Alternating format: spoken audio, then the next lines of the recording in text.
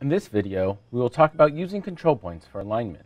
We will cover picking points, point weights, alignment, and iterations. The first step is selecting images to select control points from. We're going to go back to the misaligned turret. You can see the top part is floating above the rest of the model.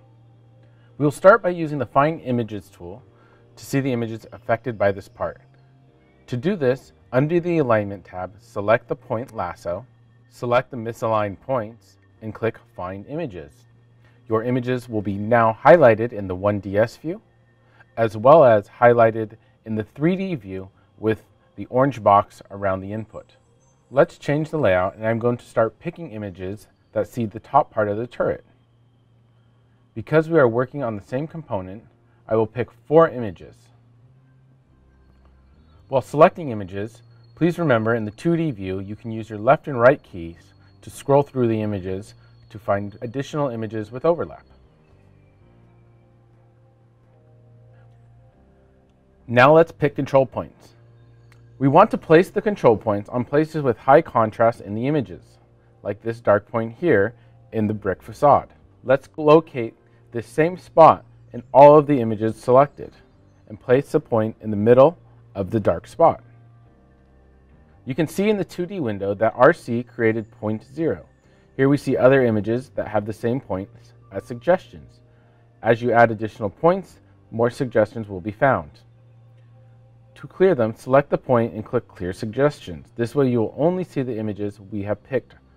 Now we can adjust the points by selecting and dragging while holding the left mouse click. This increases the accuracy of the points selected. Now let's place the second control point. We will want to create a triangle with the 3 points. We will place and cover as much of the image area as possible.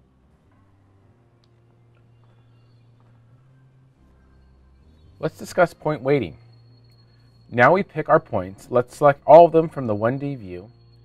Point weights can be useful when you do not have full confidence in the point selected.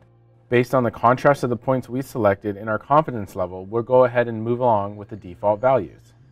We're going to go ahead and set up our view so we can monitor the progress of the alignment.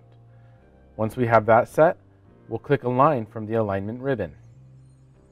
After alignment is complete, we will check the results. Let's check if the control points we placed fix the problem. You can still see that the top part of the turret is misaligned with the rest of the model. Let's find images again, but this time only using the floating portion of the top turret. Once again, we're going to click the point lasso, select that part, and find images, and visualize the highlighted images that we will need to add control points to. With this, you can see there are just 2 images highlighted. Let's pick them and add control points.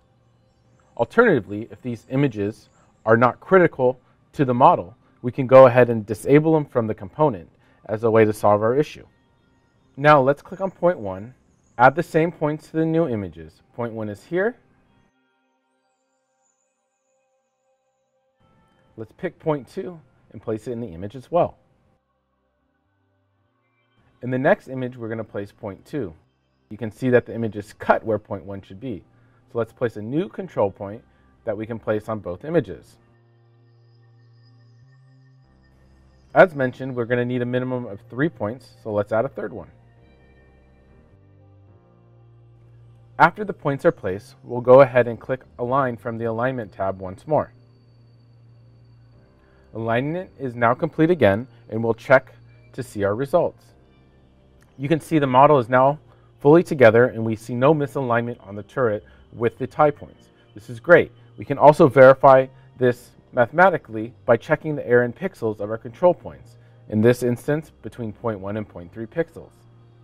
With this, we are ready to commence reconstruction of the model, or meshing the model, and creating a solid surface. In the next tutorial, we'll go over these settings on how to reconstruct the model.